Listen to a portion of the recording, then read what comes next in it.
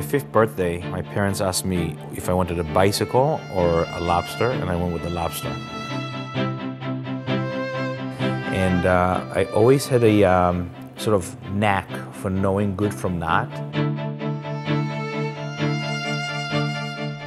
In Great Neck, Michael Ginor is known as the all-star chef behind one of Long Island's best restaurants. At Lola, foie gras is often the star of the menu. When I first discovered foie gras, it was grilled over charcoal, and I thought it was the best thing I ever ate. Welcome to the house that foie gras built.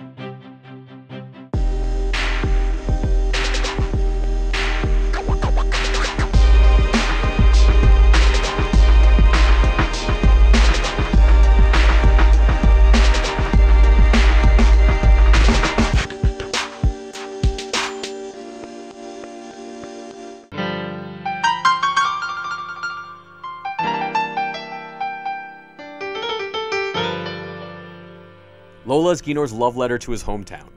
He could have opened a restaurant anywhere, but he chose Long Island to be the place he experiments with new ways to cook foie gras. After nearly a decade in business, Lola remains a Long Island favorite. Greeted with a distinct cherry red dining room and modern decor, customers are introduced to a menu that expertly fuses flavors from the Middle East, Mediterranean, and North Africa. We have found that the easiest way to introduce people to foie gras is to prepare it in a steak-like preparation.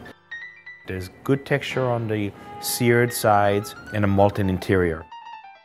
People find that to be a very easy way to get introduced to foie gras.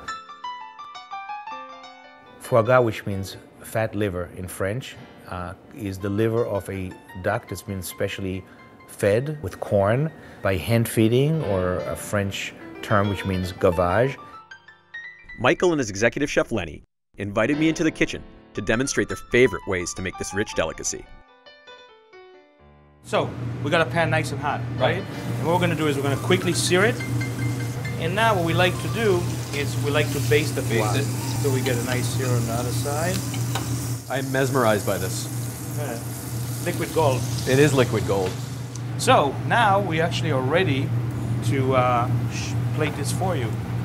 I'll let Lenny does a lot of the plating here at Lola because he's got a nice plating sensibility. So talk to me about exactly what this dish is and how it ultimately came together. So we wanted just something really light and healthy for the menu. So looks like exactly what Weight Watchers would want. I'm sitting here drooling right now, just looking at you. Oh, you're gonna like this one. The foie gras is like crisp on the top, melted through the middle, almost like very earthy dish. Very earthy. Lentils, the parsnip. lentils is a really nice compliment to it. How many people actually finish this whole dish? Oh, that's easy. That one's that's not bad. Finishing a whole foie gras is a challenge. Lenny Messina joined the team in 2013 and has become Michael's right-hand man. When you visit Lola these days, it is Lenny who incorporates Hudson Valley foie gras into the menu. growing up on Long Island, I was fortunate to have some opportunity where my father is a certified executive pastry chef. So while everyone else was out skateboarding, I was making rainbow cookies. That's what really sparked my love for the industry. Michael's passion is incredible, intimidating a lot of the time, but incredible. I think his passion for the business and for the farm and for here, and I think that that's what makes him so incredible at what he does. When you see foie gras on a menu in the US, it is most likely because of Michael. Many Long Islanders know him as Lola's owner, but what you probably don't know is that to the rest of the world, he is the undisputed king of foie gras. After tasting the final product, we traveled upstate to his Catskills farm to learn more. We spent several days with him and his crew, learning how foie gras is raised and how versatile it can be in the kitchen. We're here with Michael Ginor, co-founder of Hudson Valley Foie Gras, and his right-hand man, Marcus. And we're at the beginning stages of your massive foie gras operation where they begin as babies, right? Yes, and interestingly enough, this is actually the original place where foie gras was produced in the United States. And so here in the middle of essentially desolate Sullivan County begins your... The American foie gras journey. I like that.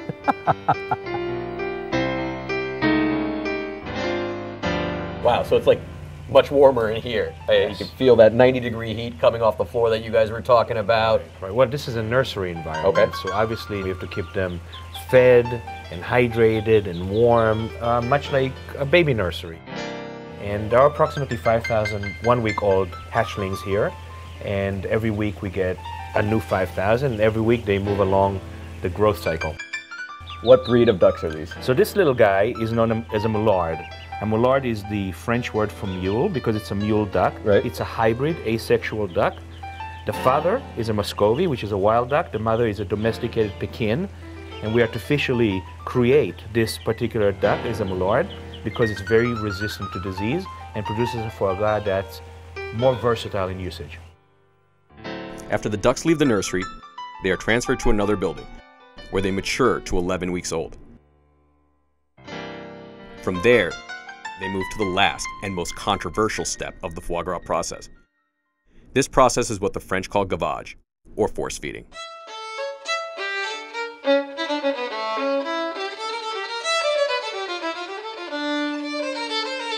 Marcus, explain to me how this process works. How are the ducks fed? Well, ducks don't have a similar physiology. The trachea and the esophagus are separate and parallel. So inserting the tube, there is no gag reflex. So the lining of the throat is different. We're just dropping the food into that sac, and we feed them about 3 times a day, which is reflective of what would happen in nature This is not that different from how it was done 5,000 years ago. The ducks will stay here for 3 weeks.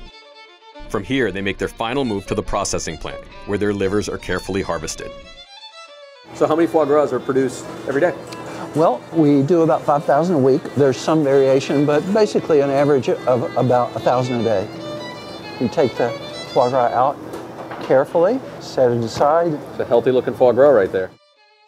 How much does that thing weigh, you think, roughly? About 2¼ pounds. So this is a grade A liver right here. Yes, that is very clear. It has a good size. It's very firm, which indicates a high fat content, and so that's an A quality liver. We're saving all of the parts. Still save the large pieces of body fat. Right. Those are rendered down to make rendered duck fat. Hudson Valley originally started as a foie gras producer, but has expanded to provide all kinds of duck products. Jenny Chamberlain, who heads product development, showed us the various products sold through their long-standing business partner, D'Artagnan. You see here, this is the nice little river of gold, and you see D'Artagnan actually says, better than butter. It is better than butter.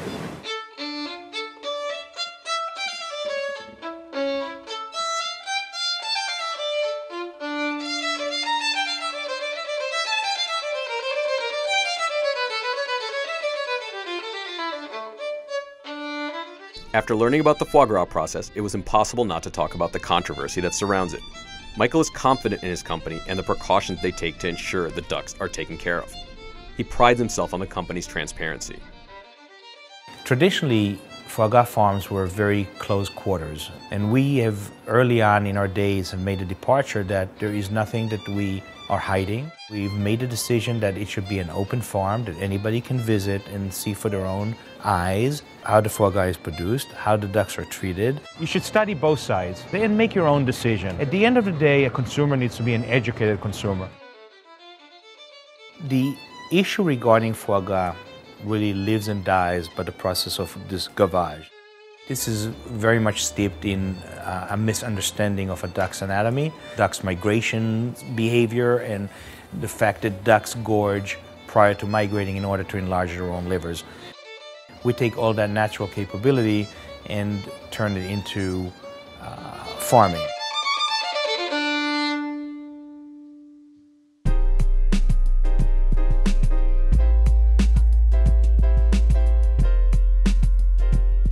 Traveling back to the North Shore of Long Island, we see that Lola is where Michael takes the finished product one step further.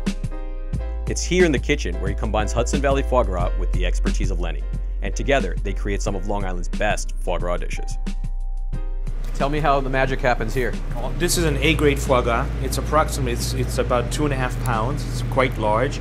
We're actually going to portion it into some slices that we're going to sear for you later on. Now what we like to do, and this is really more for presentation purposes, is we score it And we only score it on one side, which is the side that the foie gras is going to be seared on. So now you're going to try foie gras, straightforward seared, very steak-like preparation. And this dish is always on our menu. Welcome to the house that foie gras is built. I can see why this is the gateway foie gras dish. I mean, it's like, how can you not love this? So, Lenny, you remember the first time you tasted foie gras? What was that like? I always thought it was an incredible product. I never knew I would be able to work with it as intimately as I am now. So I'm grateful, but it's amazing. Do you remember the first time? The first time I had foie We're gras. talking about foie gras still, by the way. Yeah. Lenny came to Lola as a line cook 5 years ago. Since then, he has gone from being the pupil to the man who keeps Michael on the cutting edge. But at 27 years old, you don't get to shepherd someone's passion project without building a strong relationship first. It's funny because the more that Michael and I started cooking together, the more we would see a lot of similarities and a lot of differences. He gave me a bunch of ingredients and said, this is this dish and I want you to plate it. And I took the puree and I just splattered it on the plate. And he was like, what are you doing? Like, you out of your mind? Then when I composed the whole plate, he was like, that's really awesome. I love that. Beautiful. Wow. Through the years, the two of them have developed a father and son-like bond. Well, you know how a dog is 1 year is 7? In the restaurant business, 1 year is like 5. Bonding within the restaurant field is much more intense. For me, Lenny has really been a godsend because he's smart, talented, loyal, and above anything else, honest. Michael has not only found a disciple in Lenny, but a chef who has adopted his passion for the future. Because of the confidence in their relationship, Michael is free to travel the globe and expand his business, knowing that Lenny is there to take care of Lola. The only direction that I see my career going is with Michael. Whether it's here at Lola, at Hudson Valley, or elsewhere, what I do know is that I'm committed for long term, and I want to see where this goes.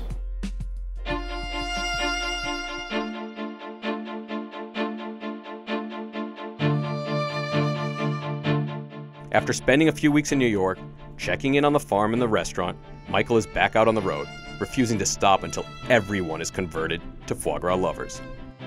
I would tell a chef that there's a way for you to take your sensibilities and aesthetics and incorporate foie gras in a way that defines your style. There is a place for foie gras on your menu. Michael can still relive the moment when the trajectory of his life changed in an instant. Sitting in a little cafe in Israel, he had his first bite of foie gras. I first discovered and fell in love with foie gras in 1983 when I was a student in Israel. I became obsessed with it. The texture, the warmth. He's still able to taste that first bite and describe it in detail. It's the look on his face when telling the story, like talking about your first love, that makes him the king of foie gras. I've been asked why foie gras is so popular since the day I started producing foie gras, and I have never found a perfect answer. Maybe the singular greatest food product that the world has ever known.